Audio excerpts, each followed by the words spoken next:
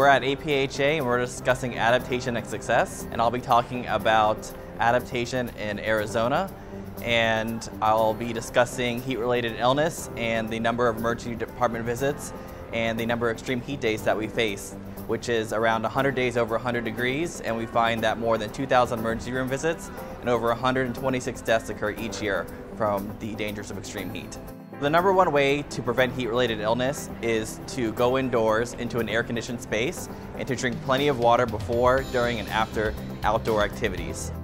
Today I'll be discussing how our New York State Health Department has worked with stakeholders across New York State to understand how we can help vulnerable populations not suffer from the impacts of climate change and how climate change and health have an impact on vulnerable populations.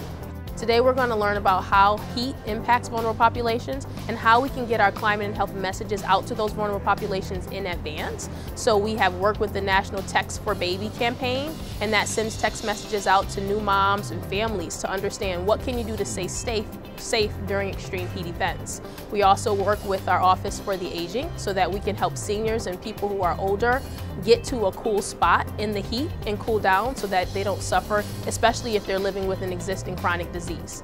Today I am discussing some of the great work that we're doing at the Minnesota Department of Health to protect the public from climate health changes.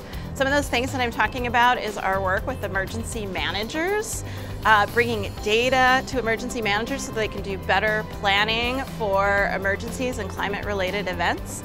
We're also doing work with GIS and helping communities develop vulnerability maps. So we're really excited to be here today. Our message is important for a public health audience because heat-related illness is preventable death, and we have these deaths occurring, and knowing that there are strategies to prevent this from happening is really important. And knowing that we have the emergency room visits and the deaths in our state, we see that there's action that needs to take place.